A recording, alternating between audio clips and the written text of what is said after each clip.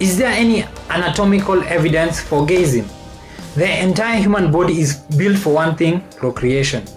Every system promotes reproduction. There is no sexual organ built for homosexuality. So even our own bodies are evidence that we are heterosexual.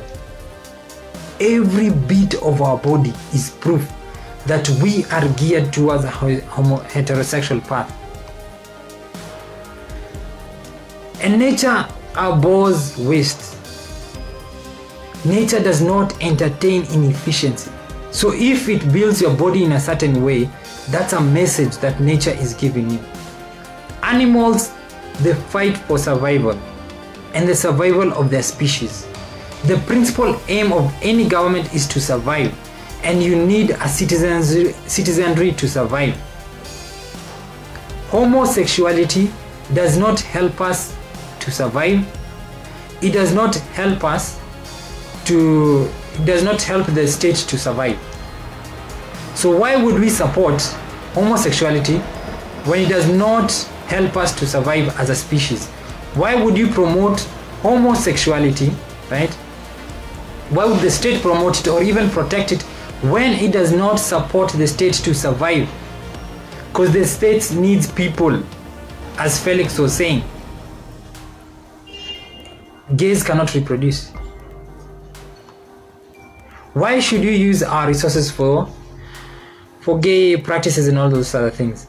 And what I'm actually saying is that there is marriage between a man and a woman. And then there's a civil union that can be between gay couples.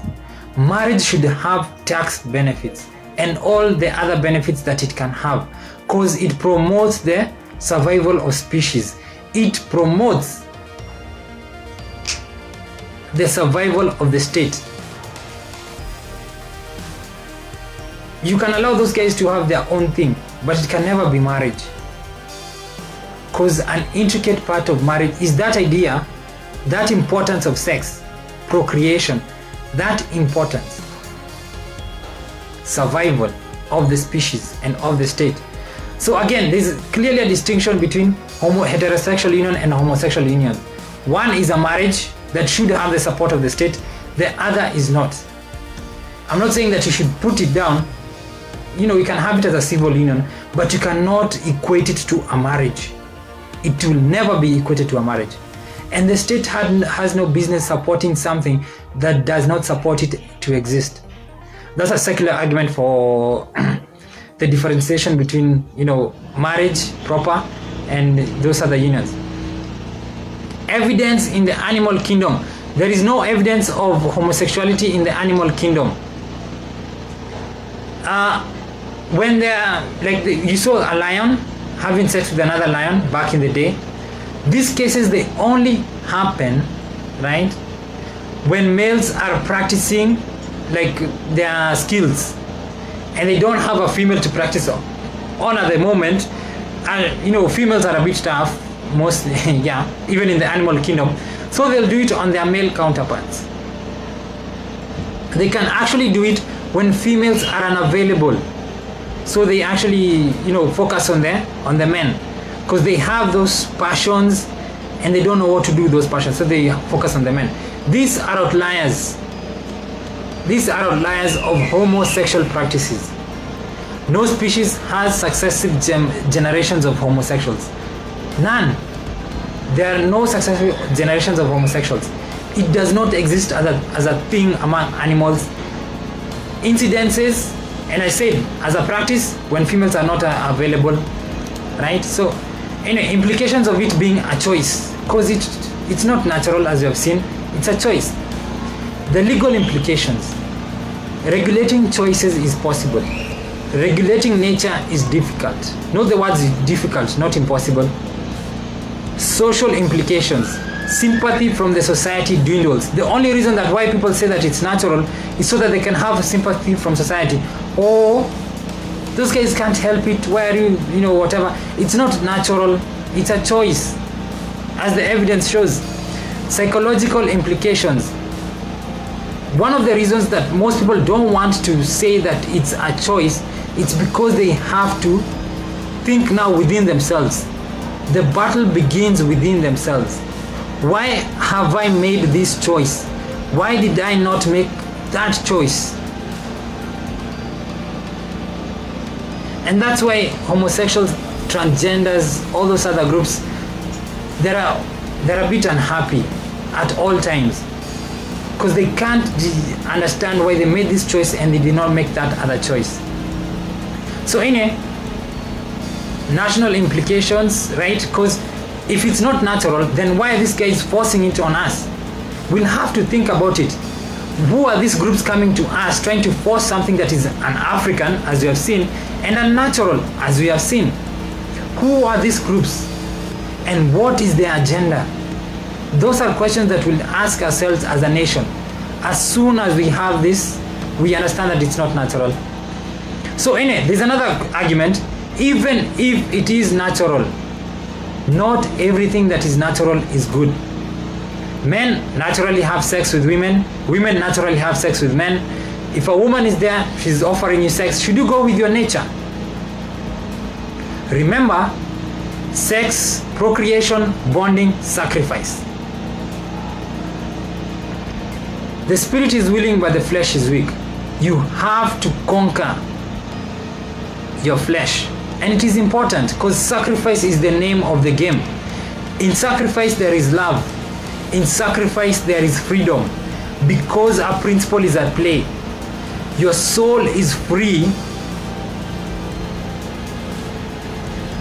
when you sacrifice for another.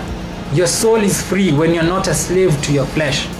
Your soul is free when you have overcome your nature and you have learned a way of expressing your spiritual principle. So for the Christians, there is an increasing over-reliance on the laws of men, which is very bad. There is no fear of God in our society, which means there is no wisdom. Intelligence is the avoidance of wisdom.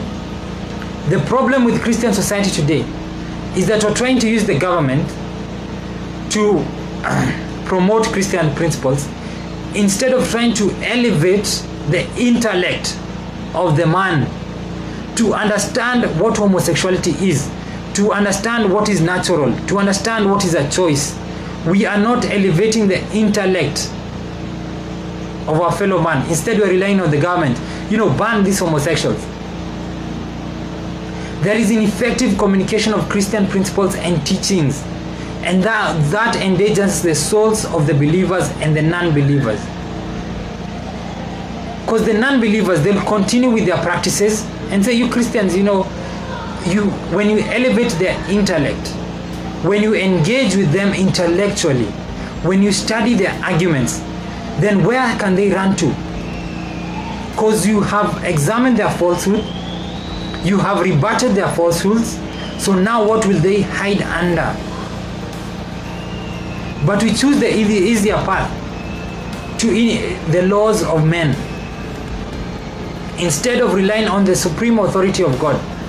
And for the soul of non-believers, when these guys, the Bill Gates, the United States, the George Soros, whatever, they hit them with these ideologies, these false ideologies, the believers, it washes away some of their belief, some of their faith. And unless we elevate the debate, unless we delve into those arguments, then that faith will remain eroded. So anyway, preach the gospel at all times, and if necessary, use words. Christians, we are failing. We have become symbols of hypocrisy, and that's part of the reason why guys don't believe us, and that's part of the reason why guys don't follow us, and we are depending on human mechanisms instead of the elevating people, elevating their spirit, elevating their souls. So anyway, I'll just leave with this quote. Freedom does not exist in doing what we like, but in having the right to do what we ought to do. Saint John Paul II. Please let me know what you think about these videos. Leave your comments in the comment section below the video. Thank you to all my 1,100 subscribers. Please subscribe to my channel and share these videos Do not hide a light where there is darkness. Pray for me that I may not flee for fear of the wolves.